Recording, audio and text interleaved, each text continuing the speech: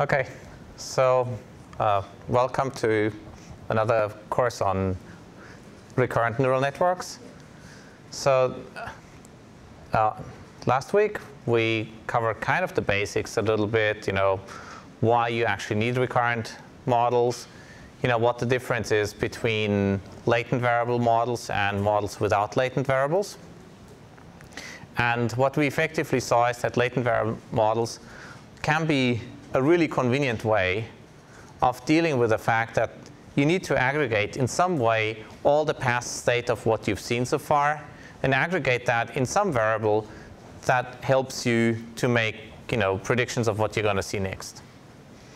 And the key distinction really was that you can either just have the past k terms as an embedding, or you can have a latent variable.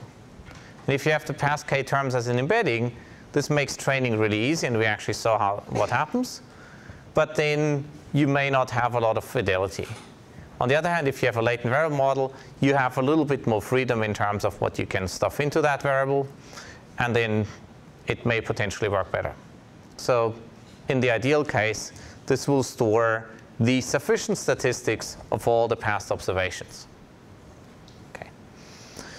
So today we're going to actually see a little bit how those models behave in practice, how we engineer some of them, and let's see how far we get. Probably we'll get to at least a basic latent variable model. Maybe we'll get to a GRU.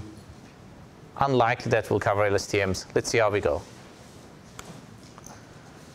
So let's just recap.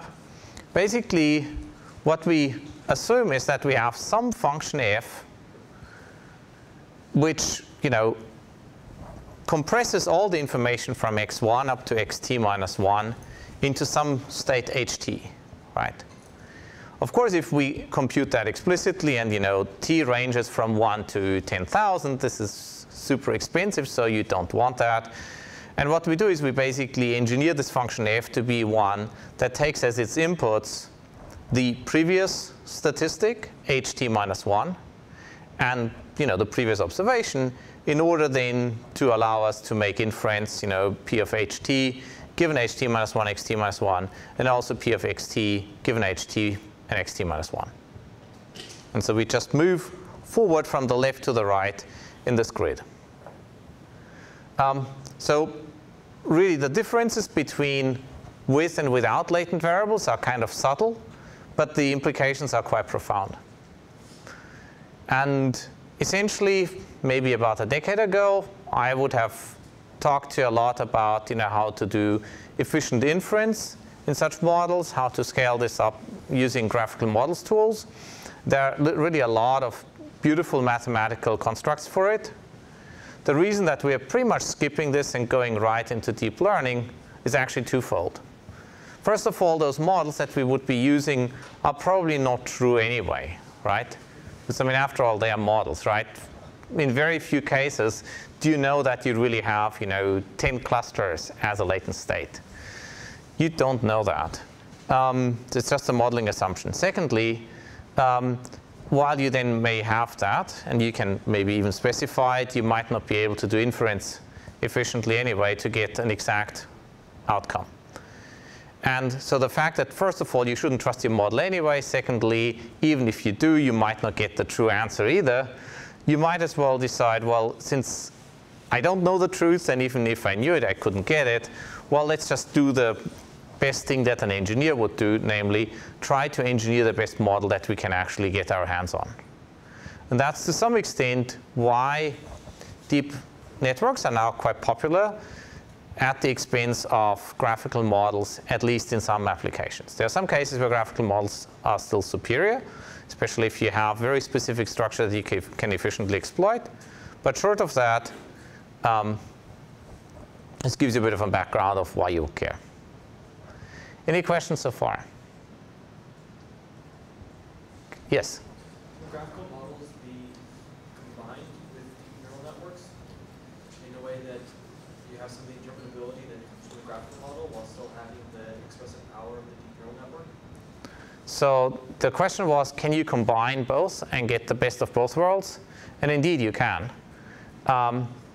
So for instance, there's this quite famous paper by Kevin Murphy about using a conditional random field in combination with basically lower level image preprocessing to, for instance, perform segmentation. And this paper is a really cool paper. It has a couple of thousand citations, so that's actually rather remarkable, given that it's only like maybe 2-3 years out. It turns out that by now, the paper is getting the citations not because of the conditional random field part that sits on top, but because of the essentially dilating convolutions where you upsample the feature map, which is something, it's kind of a side remark and quite trivial in an engineering solution. And by now, it's getting the citations because of that, and nobody really uses the CRF anymore. They just go all the way straight to deep learning. So only if you really, really, really must have interpretability, or if you have a very narrow setting where you know that that specific graphical model is really true, would I recommend that you build such a hybrid approach.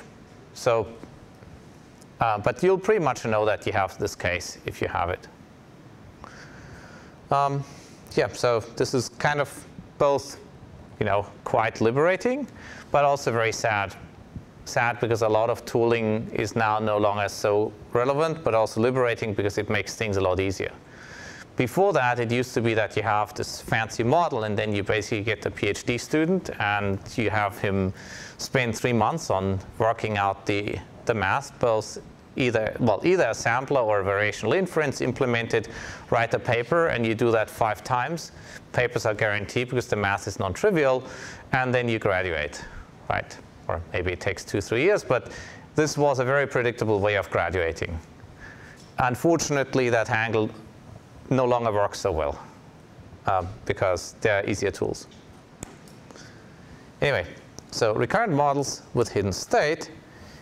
In the simplest case, you could have something like this. I have a hidden state ht, which is just given by some function phi of, I have matrix vector w times h, plus, matrix vector for w times, the past observations and some bias.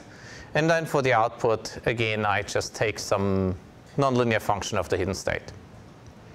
So this is about as primitive as it goes. And yeah, you can use that for a simple RNN.